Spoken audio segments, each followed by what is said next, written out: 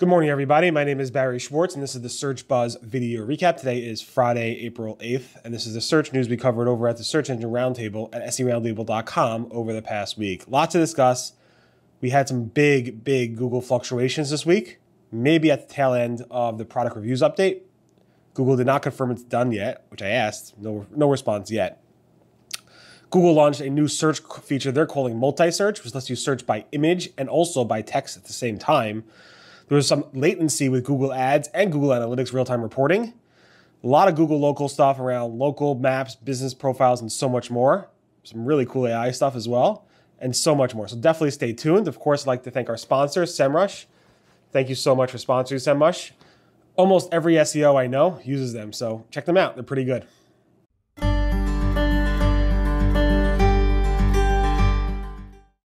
Okay, so first up, I posted just the monthly Google Webmaster report. It's a really great way to catch up on everything that was big and important around Googleverse in the organic world.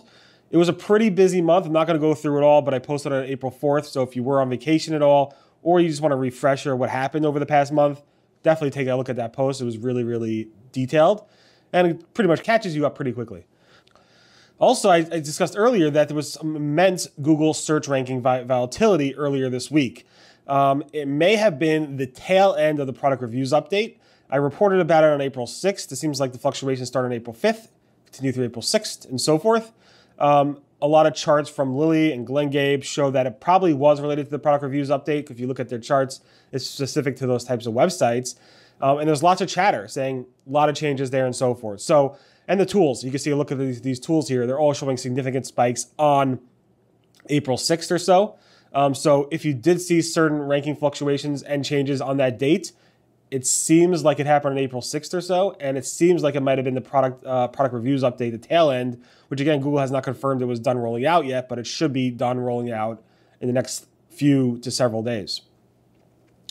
Yesterday, Google announced a new feature they're calling Multisearch, one word, which they actually demoed at Search On a year ago. And basically, Multisearch lets you basically open up your iOS or Android app, Google Search app, take a picture of something or use a screenshot of something, and then it will search by that image, but then you can actually add text to that image. So if you're looking for, I don't know, you take a picture of a person with a dress and it has a lot of other things there, you can like do a search for whatever, dress, and then refine that search with text, which is pretty cool. So that's rolling out now. It's actually on the US English results, which you can actually play with. It's pretty cool.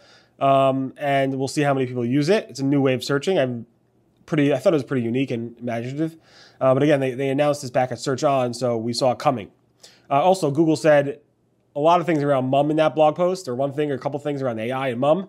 They're not using MUM for that yet. They may in the future, which is what they've been saying since they announced MUM. They're using MUM for like very few things right now. I'm not going to go over basically 3 things, and they keep saying they're going to use it for more, and they haven't really yet. So we're waiting to hear from them on when MUM's going to expand. Google's John Mueller said that thin content issues are really not site-specific and not page-specific. So obviously, you have to have thin content across your pages. So if you have lots and lots of thin content pages, yeah, that's going to affect your overall site. But he said if you have, I guess, basically a piece of thin content here and there, it's not going to affect the overall site. And those types of thin content issues, not really penalties, but quality issues, affect a site as a whole and not on a page-by-page basis, which is John Mueller saying. But I assume there are some cases where, yeah, thin content is not going to rank well on a page-by-page basis as well. Google does not care or does not understand or does not realize if you outsource your content. As long as the content is quality, Google doesn't really care. So there's nothing specifically bad about outsourcing your content to have somebody else write it. If you want to pay me to write your content, which I won't do, but if you wanted to, and somehow you made me write your content, and technically that would be outsourced content, and maybe the content would be good, I'm not sure. But generally, Google doesn't really know if a piece of content is outsourced or it's written in-house or by, inside a company or not. It just looks to see if that content is quality or not, which is pretty interesting for Google to say. So I've been tracking, I started a new blog that I told you about. It's basically called, you can check it out, Lucid Insider. And I didn't link to it for the first couple weeks or so. Then I wanted to see how fast it would take for Google to actually show links in the Google Search Console links report. And I asked John Mueller, how long does it take? And he said around 7 to 10 days or so, or within a couple weeks, he said. And I tested that. I put a link to it in a newsletter in Search Engine Land, which I guess has some type of front-end facing website for it. And that link showed up within 7 to 10 days. And then I saw this morning, which was about 2 weeks or so after, or less than 2 weeks, about a week or so after I linked to it from Search Engine Roundtable, that the links report exploded. It's showing a lot more links and so forth. So it does take about a week or two for the links report to pick up your links. Not that Google's slow to pick it up. Google will index stuff, but the link report is updated every few days or so, like other reports. Plus, Google only shows a sampling of those links. So you never know if Google's going to show the most recent link or not, because they only show a sampling of links. So that's the issue with that type of report in terms of how fast it actually shows stuff.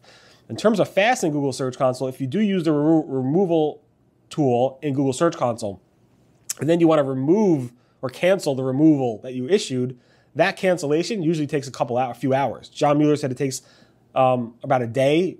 He said that before. He said it's usually very quick. Usually takes less than a day, he said. But it seems like it takes a couple hours. It was tested by somebody at SEO, which we documented here, and you can definitely take a look at that. So it only takes a couple hours for a removal request to be canceled. Lizzie Sisson and Martin Splitt had a special guest on their podcast, Ryan from Google, who's very, very involved in the structured data side. He's been at Google for over 11 years now, I believe. And he first started working at Google with structured data, specifically on the data highlighter. In any event, they talked about on their Search Off the Record podcast, which is great. Take a look at it. The past, present, and future of structured data, and more information around structured data in general. But it was really interesting to see the past, present, and future. Basically, the past was, let's crawl the web and try to figure out the structured data from the content itself. Then it was like, all right, we kind of need to ask people to give us the structured data. So let's give them a way to give it through JSON or RFID or other methods, schema. And that's been working well. And now they have to validate that that works well by using other machine learning to actually go ahead and figure out, are they telling me the truth in structured data? And in the future, Google wants to do more of this with maybe CMS platforms and other machine learning types of methods to go about this, which is pretty interesting. Definitely recommend you check it out. I talked about the past, present, and future. I kind of lay it out for you easily, so you don't have to actually listen to the whole podcast, which is worth listening to if you have time, but it's about 30 minutes. Google Ads has a new policy. Shocked they didn't have this before, but basically you can't share PII information, financial fraud, identity theft, harmful direct content, or harassment on using Google Ads. They don't want that type of content to be promoted in Google Ads. Google Ads has some latency issues, and it still does, although they say they fixed it, starting April 1st with the RSAs and the ad approval process. So a lot of people are complaining this week that it's just so slow, the Google Ads console. You're not alone. Google Ads is aware of it. They said they fixed it, I believe, on April 6th or so, or 7th. But some people are still having issues with it. We'll see. Talking about latency issues, the past few days, Google Analytics had some latency issues with Google GA4 and Universal Analytics 3, so UA3, specifically with real-time reporting. I didn't notice this myself, but there are lots of complaints. Google finally confirmed those issues after basically 2 days of complaints from analytics users. They confirmed it last night, and they said they fixed it, but it doesn't seem to be fixed. A lot of people are still complaining as of this morning. So if you are noticing real-time analytics issues, you are not alone. Google added to their help docs in the search, on basically how to rank well in Google search, a new section called In-Store Products, which In-Store Products is not new, but basically they added to the help docs that into the section about update your business information for better visibility, which is in the section of how to improve your local ranking. So there's now a big debate about, now Google's confirming that if you add in-store products, it will help you rank. I asked Google to confirm this, to tell me what's going on, but it's also under the section of how to get better visibility for your business. And of course, if you have in-store products listed in your business profile and you get the little tags that say this store has this product or it has a carousel of products, you're going to have better visibility by definition in the Google search results, meaning people will see them more because they have those actual attributes or images of the products. Now, of course, it's in the how to improve your local rankings update, help doc. And because of that, maybe people are saying it helps you improve your rankings. It could be. I don't know. I asked Google to confirm that. There's a lot of debate around this. Last time Google updated that help document, it was a lot of debate, and they actually removed something. So they have to be careful with that doc.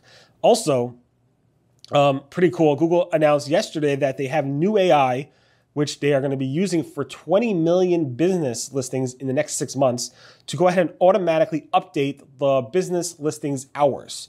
Often they get the wrong hours and they want to go ahead and make sure the hours are correct so people who go to those businesses are not stuck there waiting.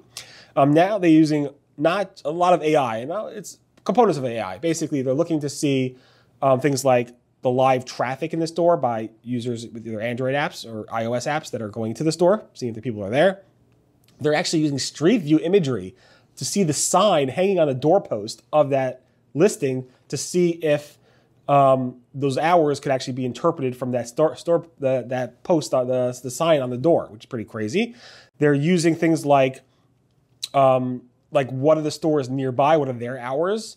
They're using obviously Google Duplex, and they're using a bunch of other methods to actually figure this out. Plus, Google's going to actually use AI for other purposes, not just that, but also for like finding potholes, street signs, busyness in the area, and stuff like that. So it's pretty interesting to see Google explore more with AI. Of course, they're using AI for everything. They throw out the word AI all over the place. AI. But again, it's AI is basically made up of many algorithms and many factors, and then the AI figures out what to use based on that. Also, in the Google Business Profiles, they have a new recycling attribute, which is going to be added to your business profile if you do offer recycling services. So if you order like battery recycling or whatever, you can add that to your profile, and Google will show that recycling icon there. Google Business Profiles review tool. So if you want to like manage your reviews, they launched a year ago a review tool, which was only available to businesses that had under 10 or profiles, Google profiles that had under 10 business listings under them. Now it works for if you have basically unlimited business profiles listed under you. So if you're a local SEO and you manage lots and lots of listings for people, you can now use this cool reviews tool, which is great. Google Maps has deeper integration with iOS, so new Apple Watch directions, new shortcuts, new Siri stuff. In addition, they also show toll prices, so you know how much it's going to cost you to get from destination point A to point B. They also show traffic lights and stop signs, which is pretty cool as well. And the Google My Business app is going away. We knew this was going to go away when Google rebranded Google My Business to Google Business Profiles. Google said the app is going to go away. You should manage your business directly in the Google Maps app or the Google Search app or on the website. And for smaller businesses, again, Google My Business app is going away, so keep that in mind. We don't know exact date, but Google basically sent out emails to everybody saying it's going away. In any event, thank you so much for listening to the Search Buzz video recap. If you are having FOMO for not being bright in SEO, you are not alone. Anyway, thanks so much for listening. Again, my name is Barry Schwartz. This is the Search Buzz video recap. Today is Friday, April 8th, and this is the search news we covered over at the Search Engine Roundtable at SEOroundtable.com over the past week. Again, thanks to SEMrush for sponsoring. Deeply appreciate it. Thank you, SEMrush. Everyone have a great weekend. See you guys next. Goodbye.